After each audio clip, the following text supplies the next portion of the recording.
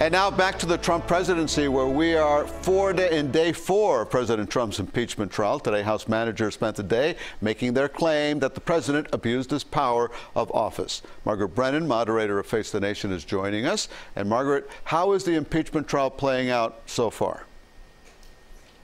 Well, we are in the final hours of the prosecution making its case. They're about to wrap up the 3-day, 24-hour testimony that they've provided, all the House impeachment managers. And tomorrow begins the defense. We will have another 24 hours of testimony over 3 days. That's what the White House has allotted. We don't know that they'll take up all that time, but starting at 10 a.m. Eastern time tomorrow, we do expect them to start trying to refute the case that's been laid out by Democrats.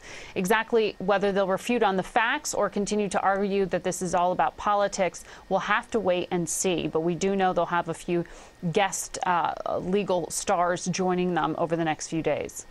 Margaret, we're about a week away from the Iowa caucuses. Is impeachment affecting the candidates?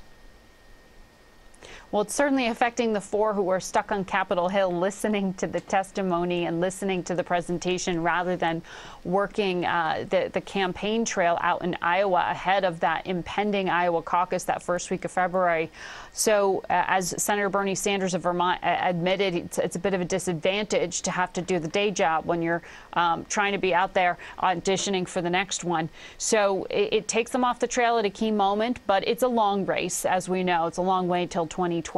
Of course, the reason to focus on Iowa is because it is that first caucus state, and you can get some real momentum and press name recognition on the back of it. We'll have to see where we are at that point. The trial could be done by that first week of February. Okay, Margaret Brennan joining us from Washington. Thank you very much, Margaret. And join Margaret for Face the Nation Sunday morning at 10:30 right here on CBS 4.